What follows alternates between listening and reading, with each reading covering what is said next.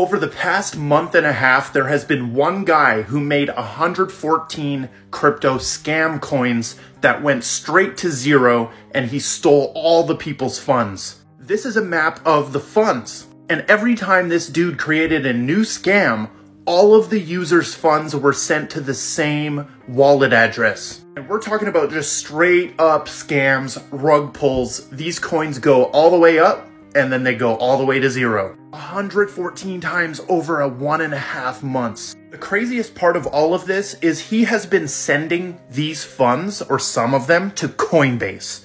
And we know Coinbase is directly in contact with regulatory agencies and people who can put this dude in jail. And on Coinbase, you have to KYC, which means provide your identity and all your details.